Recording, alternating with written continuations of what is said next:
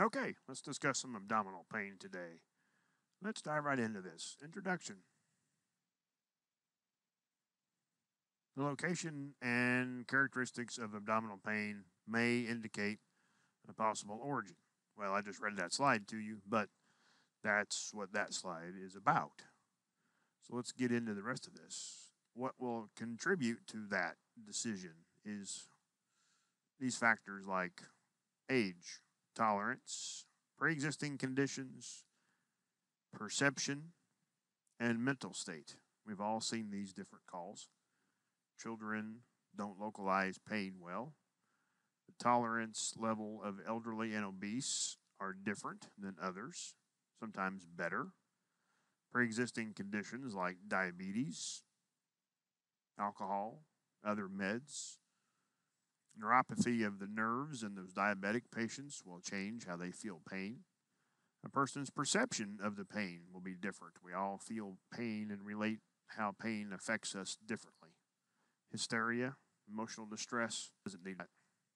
Important to note that throughout history, from the beginning of time, really, that abdominal pain has plagued the human race, and in fact, has been the terminal event for more than one great historical figure.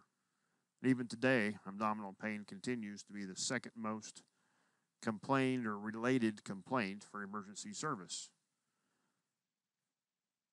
Requests for EMS to respond or ED visits. It's the second most common complaint.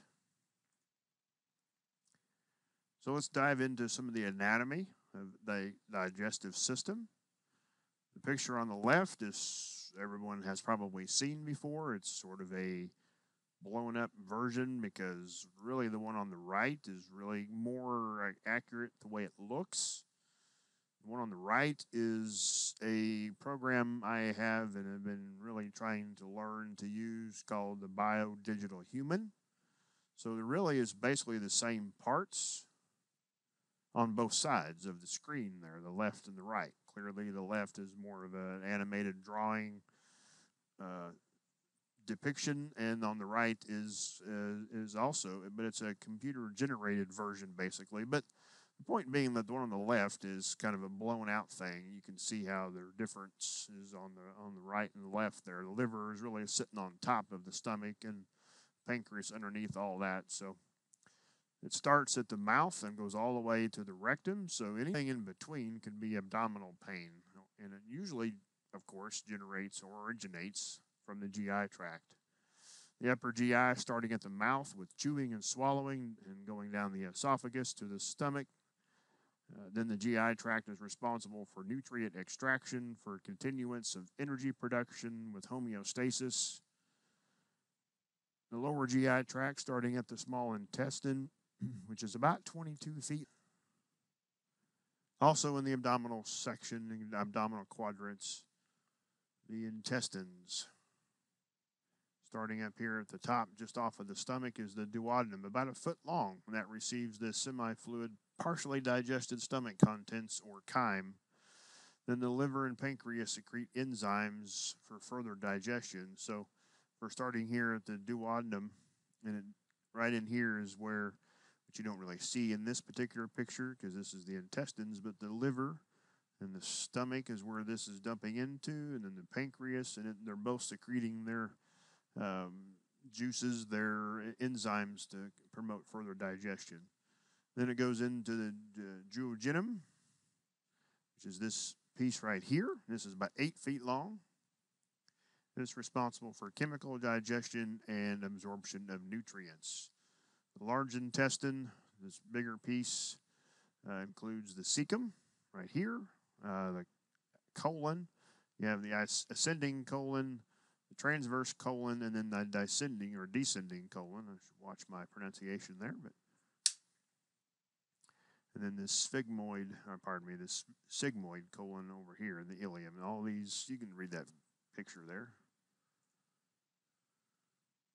Another picture of essentially the same thing we've been discussing, the urinary system here, and this one's highlighting the kidneys. And this is a retroperitoneal view of the kidneys, or really, I guess it's not technically. It's This is still the right kidney in this picture. I looked at that backwards. I apologize. This is just removing away the other slides previous to this that showed us what organs were lying in front of that. I looked at that incorrectly. My mistake.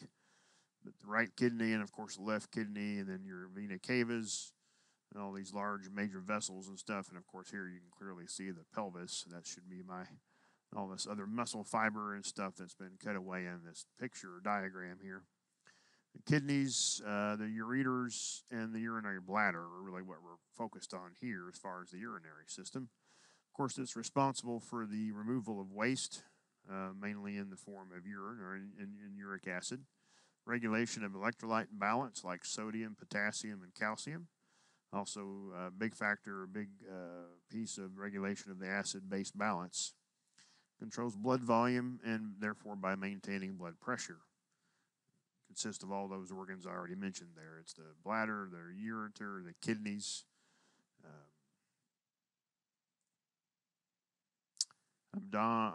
Liver, stomach, and pancreas. Again, we've seen these in the other pictures a few slides ago, but of course the liver is actually under the rib cage.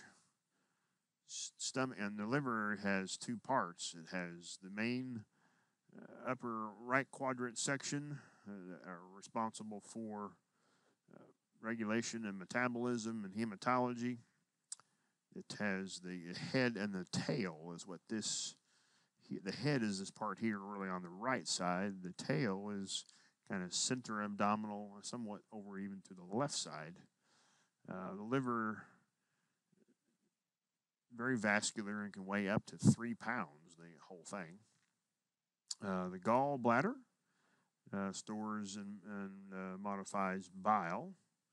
Bile is that dark green, yellowish brown fluid produced by the liver. Aids in digestion of fats or lipids. And of course the pancreas, which is hard to see.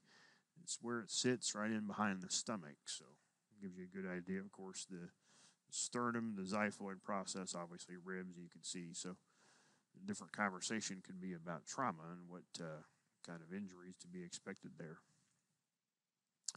Abdominal quadrants, the one on the left here is probably the most common. Everyone's familiar with the 4 sections, the 2 right and 2 lower on the left and right side.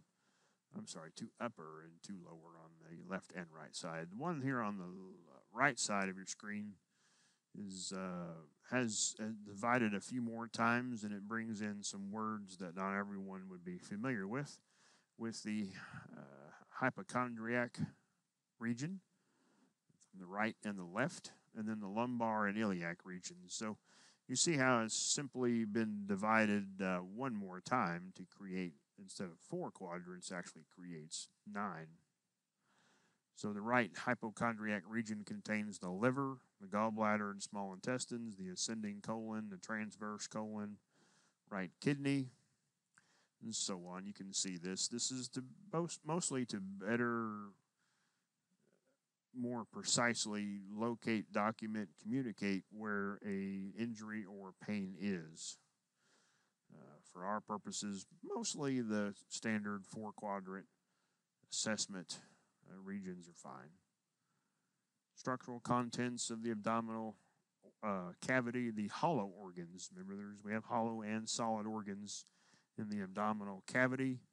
You can read those yourself. The major organs, the aorta, the vena cavas, appendix, bladder, common bile. You know all those organs that have been there. You learn that stuff in EMT class.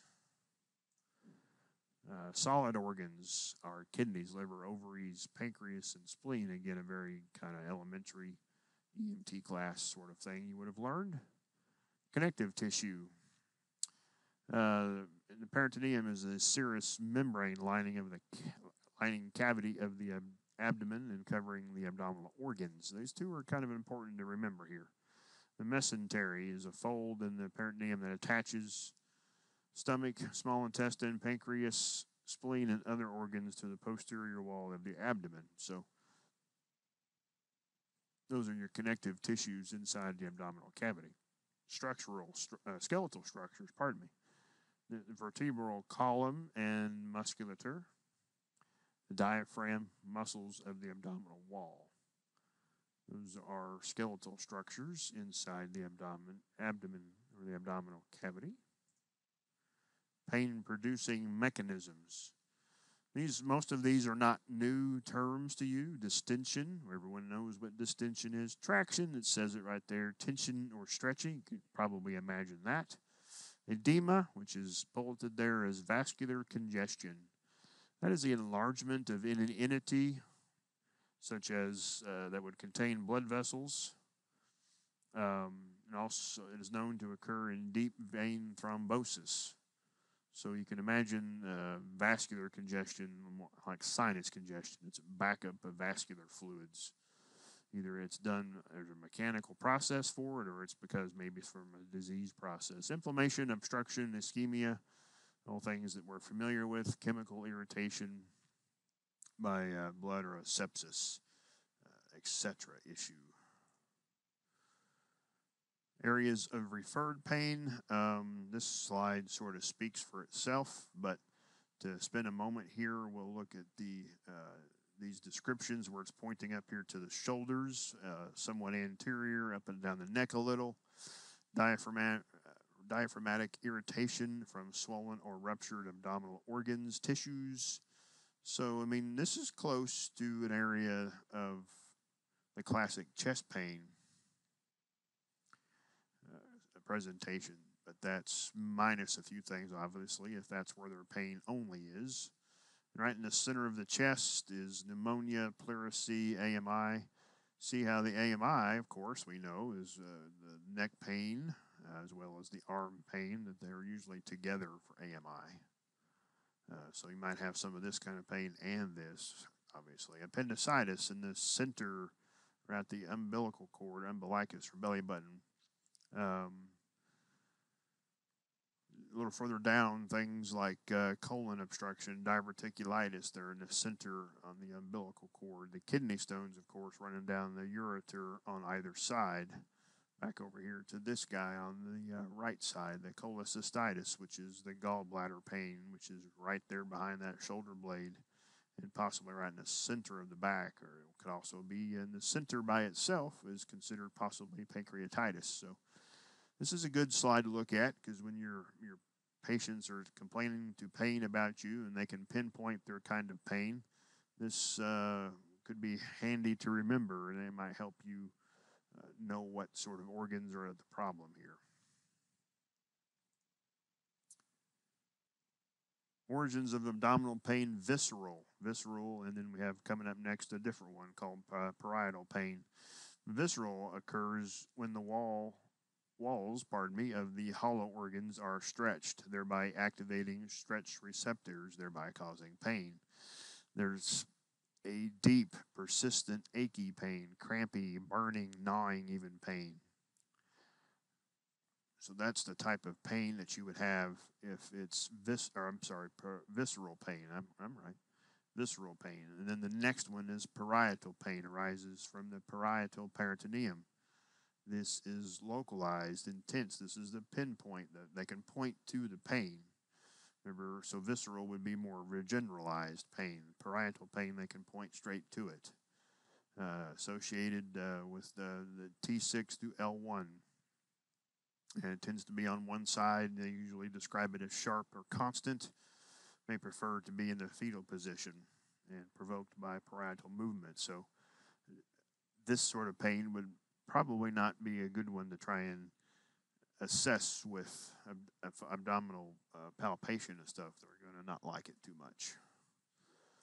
Origins of abdominal pain, referred pain, pain felt at a false site, like interabdominal. This is kind of back to your chart from a couple of slides ago, like gallbladder. Extra abdominal pain, I discussed that a moment ago with AMI, and it could be a cause. The cause could be the heart. Results from misinterpretation of sensory input by the brain. All the nerves in the abdominal cavity are vast and spread across and even cross midline. So it's not a precise pain signal going back to the brain. That's why abdominal pain can be quite difficult to diagnose. But extra abdominal causes, of abdominal pain. Read that slide. Is signs and symptoms with indigestion, chest pain, possibly AMI, dyspnea with indigestion, also possibly AMI, productive cough, fever with diffuse abdominal pain. This is possibly pneumonia. These are the outside causes, extra abdominal. Vomiting with diffuse abdominal pain, maybe diabetes. Severe colicky pain suggesting intestinal obstruction, like drug abuse. Attacks of severe abdominal pain, maybe a sickle cell disease. Sickle cell disease is out there. We may not hear about it an awful lot, but just a quick moment about that. It's a severe hereditary form of anemia in which mutated form of hemoglobin distorts the red blood cells into a crescent shape at low oxygen levels. It is most common amongst African American population. So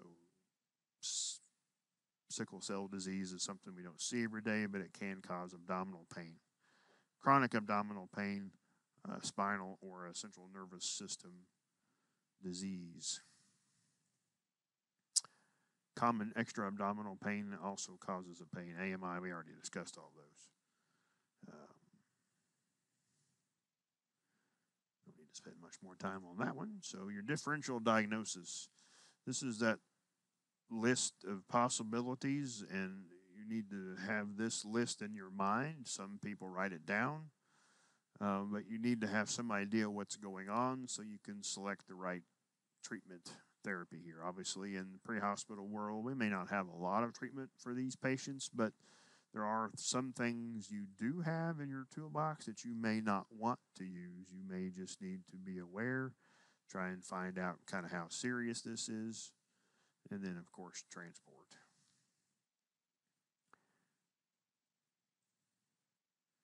So we get into this. This is using the 9 quadrants here, the hypochondriac region. Some call it hypochondriac region.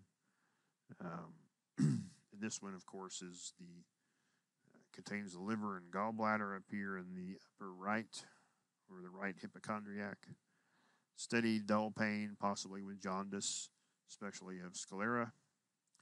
Dyspnea, nausea, vomiting, chills, fever, possible with clotting disorders. Gallbladder, the intermittent colicky pain results from obstruction of gallstone.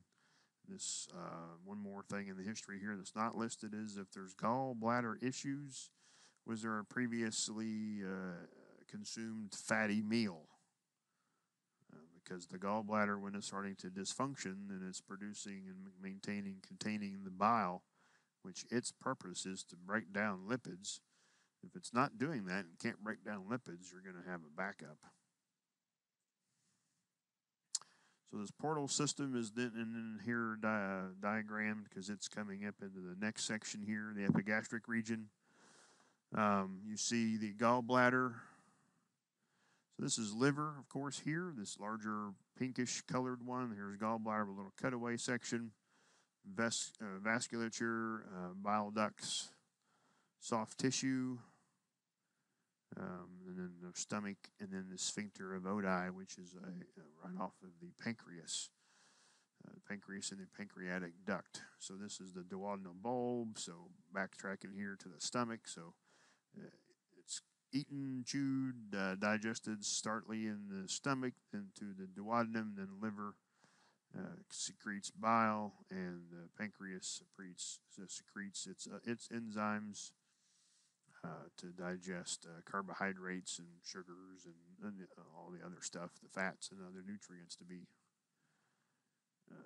digested and absorbed. So that is right here in this next section. It is in the epigastric region, so right in here. If it's the stomach, that's the origin, and that's the organ. It's a steady burning sensation indicates gastritis. Peritoneal signs may present with perforation of stomach wall, emesis, and so forth. Pancreas, constant severe pain, possibly of sudden onset, which may appear to be peritoneal or boring through. Then we move over to the left hypochondriac region. Spleen and pancreas here, steady dull pain, which may cause pain is sharp, so is capsule effect. Referred to left neck shoulder accompanied by hemorrhagic shock. Pancreas is a constant severe pain, possibly of sudden onset. Also that boring through the back in case of pancreatitis. Now we have the umbilical and hypogastric regions. As pretty common sense would tell you, the intestinal pain over the umbilicus is usually intermittent, colicky, dull, vomiting, diarrhea. Could be severe. Hypogastric aortic pain, pulsating, steady, tearing pain, possibly with peritonitis and shock. It may be profound. I feel like I'm reading these to you, and I guess I kind of am. Kidneys and ureters, infective, that doesn't seem right. Infective pain, steady, dull, associated with dysuria, fever, possibly radiating to the back. This is not that uncommon, of course. Obstructive pain, like with a kidney stone in the ureters, is the intermittent colicky, possibly radiating to the groin, can be extreme and painful and maybe very restless. The right iliac region, the ascending colon and appendix, the right ovary and fallopian tubes. The left iliac region, the descending colon, which could be a history. Maybe you've learned history of diverticulitis, and that's probably what it is then, if it's on that left iliac region on the left lower side about the belt line. So, or a left ovary and or fallopian tube involvement, which can be quite serious if there's any ruptures going on there, which could cause a lot of bleeding or hemorrhage. To assess abdominal pain, your scene size up, body position is everything. Pardon me, I missed a edit there. A fetal position generally would be a parietal pain, supine. Usually indicates a visceral pain, and patient up and walking unable to get comfortable is an obstructive pain, more on your kidney stone variety. So remember, parietal pain is probably something connective tissue of the peritoneum, and then the supine pain, a visceral pain, is probably organ.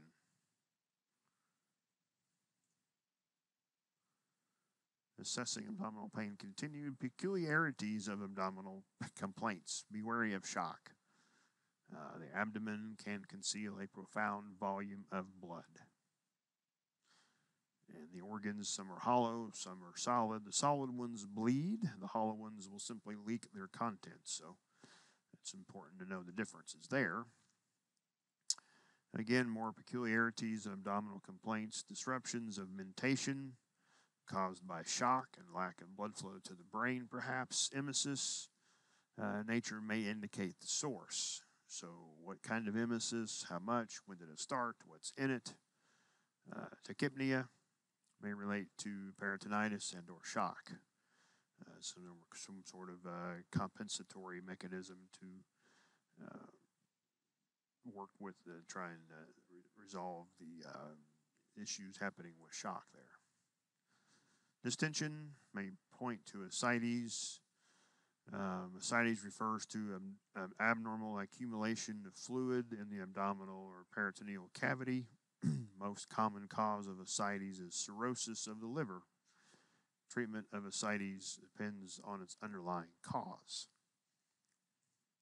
Always look at the skin there for the major organ to see a symptom there.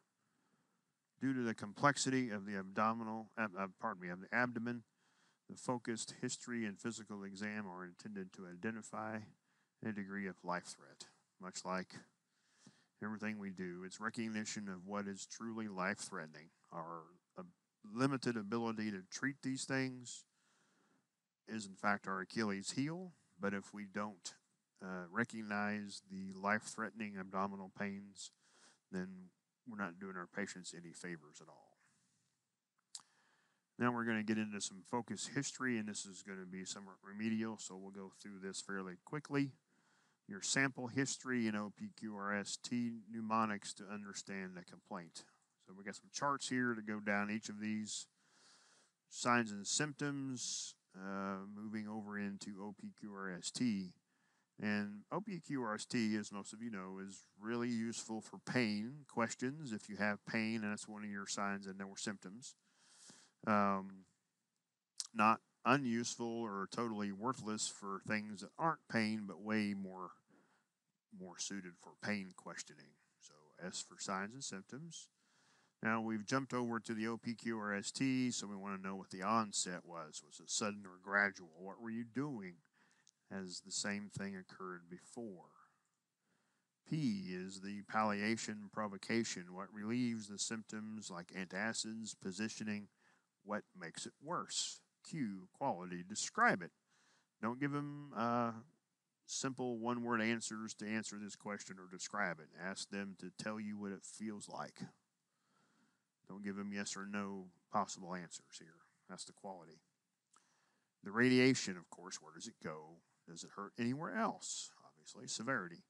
1 to 10 scale, or a 0 to 10. Hopefully they have no pain at all, normally. So if they have 0 pain, that would be understandable. And then if 10, of course, is how bad. And then time, when did the pain start, and how long did it last, if it's not going on now. All right, we'll get back over to sample here in a second, but we're here on this other problems or complaints noted, like vomiting, diarrhea, dizziness, weakness, rashes, or fevers.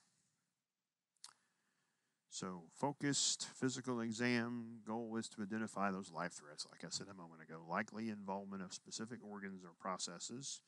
Best course of emergency care is to identify the life threats versus the non-life threatenings, the sick persons versus the not so sick ones, and transport them to the proper level of care, the proper appropriate hospital. Signs of acute status, a sudden onset, a severe pain, especially a knife-like pain, a cutting, a tearing pain, palpable, pulsating masses is not a good thing to hear your patient say. Any loss of consciousness, signs of shock. The tilt test we'll get into here in a second. Most would maybe refer to this as the orthostatic vital signs test, or of course, the tilt test, some will know it by, to measure vital signs with the patient supine, then sitting or standing, and repeat. A positive sign of shock would include a rapid change of skin color. Remember, skin color is an excellent vital sign. Complaint of dizziness or nausea, disappearance of radial pulse would be bad. Increase of pulse of 10 to 20 beats. Of course, increase in pulse means really an early sign of shock. So if they've still got a radial pulse, fantastic, but did it jump 10 to 20 beats per minute, indicating that there is something significant going on there, or of course, a drop in blood pressure. So the drop in blood pressure and the disappearance of radial pulse might be coinciding symptoms or signs. Important to note, abdominal pain is a common finding in cardiac emergencies, diabetics, like diabetic ketoacidosis, DKAs, and ectopic pregnancies. So to rule out or in abdominal pain and or some of these other ones is to, of course, check your EKG. A monitor, 12-lead, would not be unnecessary. It would be a good idea for a 12-lead. Of course, blood sugar, getting into reproductive sexual histories there to see if there's a chance of a pregnancy that has not made it to the uterus and has, in fact, ruptured in the fallopian tubes and caused a significant injury to the fallopians or an ectopic pregnancy that could bleed a lot. Treatment for these is going to be your position of comfort, high flow O2 for shock. We'll follow our oxygen guideline there, maintaining something 94% or better. Crystalloid IVs, and do this en route. That slide still says consider the anti-shock trousers. I probably should have taken that off of there and consider dopamine. Of course, today we would probably consider Levophed as in place of dopamine. In summary here, 3 mechanisms resulting in abdominal pain: mechanical, inflammatory, and ischemic. And then the types of pain we discussed were visceral, parietal, and referred. And if there's any questions, feel free to email me. Our assessment is based on determining the immediate life threats. Any potential life threats are absolutely zero life threats at all. Observation, physical exam, history, your normal approach to patient care, especially during transport. And this came from AMLS, Advanced Medical Life Support editions 3 and 4 over the last 10 years or so. Thank you.